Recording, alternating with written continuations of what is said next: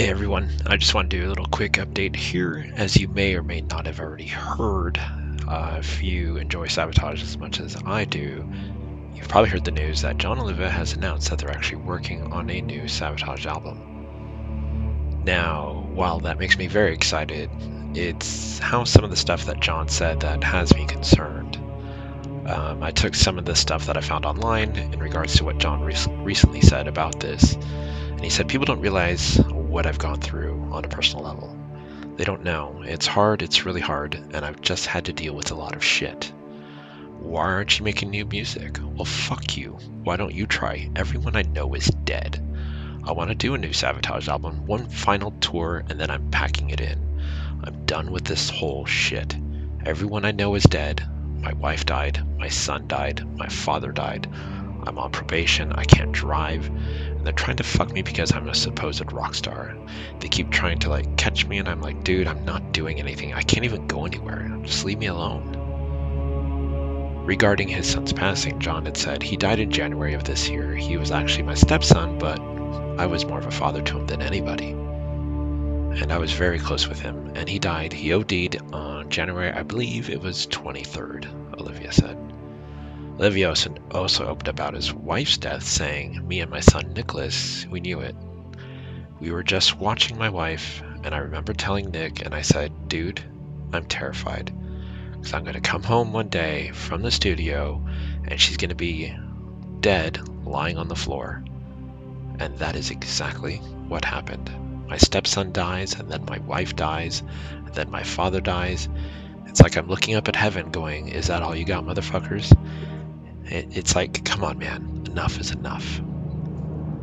Now, that said, that's a lot of shit to go through for anyone, especially if you're a creative.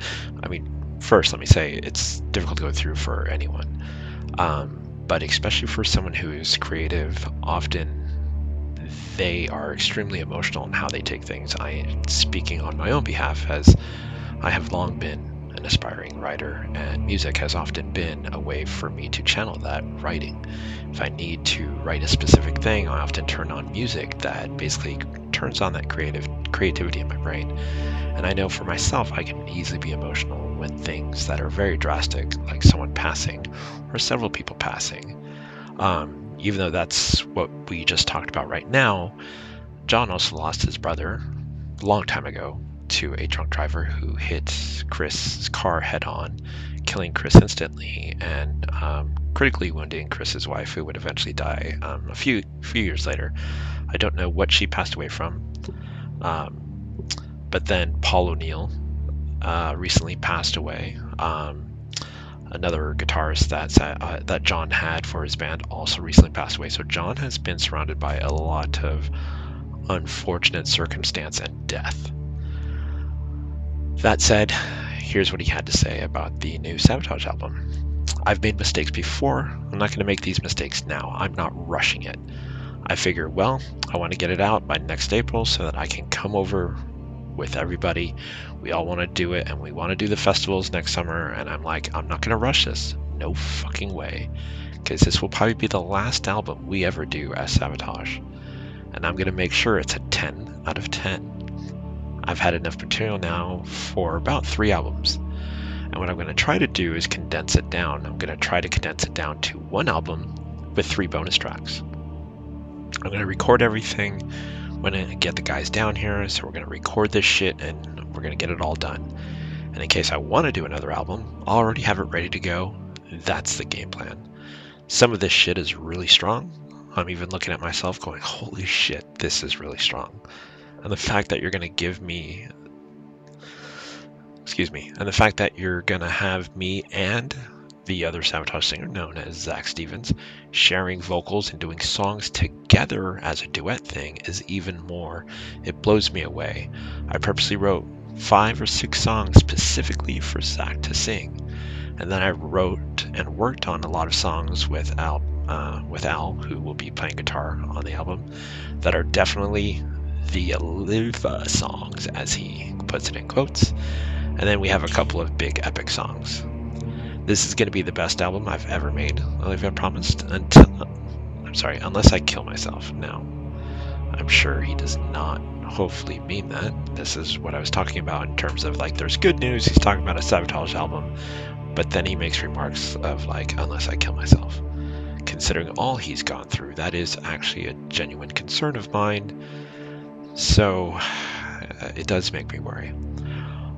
Anyway, I'll go on. He continues to say, all I know is that the Savat fans are going to be fucking blown away when they hear this. They're going to be blown away. I wasn't going to do a Savatage thing, just a half-ass album. If I'm going to do this album, it's going to be the best album I've ever done, because when I go out, I want to go out on top. John went on to say that there is a new Savatage song called For the Man Who Would Be King. It is one of the sometimes refers to as like the new Morphine Child. It's a nod to the track from the 2001 Savatage album from Poets and Madmen. And that's one where he and Zach are going to sing together. And then it's going to be a big middle section that has that Queen operatic style vocals. And John is quoted as saying, I'm like, wow, this is going to be fucking epic. John went on to say, I'm going to have the former Savatage drummer, Steve, Dr. Killdrums, will come in and play a couple of the songs, but Jeff Plate, who had been drumming for Savatage for a while now, will be the primary drummer. Johnny Lee Middleton will be on bass, naturally. Al will be on guitar. Chris Caffrey will be on guitar, and Zach and John will share a couple of the vocal tracks. And he mentioned that he's going to have Jane, and I'm going to probably slaughter Jane's last name, but I believe it's pronounced Mangini, M-A-N-G-I-N-I, from Trans-Siberian Orchestra, who's a keyboardist, to come out and play. And maybe the Ukraine guy, another name I'm probably going to slaughter, which is, I believe, Vitalij, V-I-T-A-L-I-J, and then the last name is Kuprij, K-U-P-R-I-J. Because John explains, because I have a couple of these things that are beyond my capabilities of playing. I figured instead of me spending time, like a couple months trying to figure out how to play this, I have this guy on TSO who by far is an incredible player. And he said, Olivia, why are you being so stupid? Why are you going to sit here and try to do this shit? You can't do it. With 4 arms, you couldn't do it.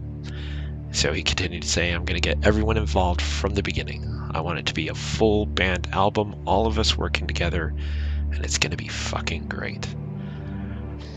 Now, this is where it gets a little worrisome again. He says there is a title on the album that so far the working title is going to be called Curtain Call. But I don't know if that's going to be it, because it's the very last song on the album, and it's called Curtain Call, and it's just me on piano, and it's a very deep song. It's basically me singing to the fans, telling them goodbye and thank you. Every time I hear it, I cry, he says. Every time I've played it for others, they cry. It's just a very deep song. He goes on to say, but it's my way of saying goodbye to everybody. Thank you, I love you, and this is my final goodbye. Thank you, have a good life, and do whatever. So he says, I think I'm going to call it Curtain Call, but that's not in stone yet, he says. He goes on to say we're going to work on it and record it starting in June, and we're going to work on it until we have to go to Omaha for TSO rehearsals. And then after the TSO tour in January, we're going to come back and finish it up in January and February. And I want to put it out on that's his brother, Chris Liva's birthday in April of next year. So what we're looking at is potentially a Savatage album in April of 2024. John also talked about Savatage's touring plan, saying, we have a lot of offers to come over and do festivals. And I'm like, all right, man, look, I'm not 25 anymore. If we're going to do this, I want to do the Wacken Open Air in Germany. I want to do them all, and that's it. And I'm done with it. And it's my way of saying goodbye to everybody, giving the fans a goodbye from me and the guys to them. Hey, we love you. He goes on to say, I've loved our fans forever. They've provided me with a living, and I'm not going to let them down. I'm going to come out, I'm going to go out to the next summer doing the festivals, and we're going to kick ass. So, ladies and gentlemen, we do have what appears to be a Savatage album coming out in April of 2024. And hopefully everything turns out great for John. All right, that's all I wanted to say. If you're noticing the weird audio in the background, that's because I recently got a second strike for the live Savatage album I uploaded. Something apparently got flagged for Beyond the Doors of the Dark. So instead of risking playing a Savatage song in the background and getting my third strike, which would terminate the channel, I decided to use some license-free music that I have to play the background, and I figured something ominous would be a good setting for Savatage. Anyway, I hope you like this, and can't wait for April 2024. All right, bye.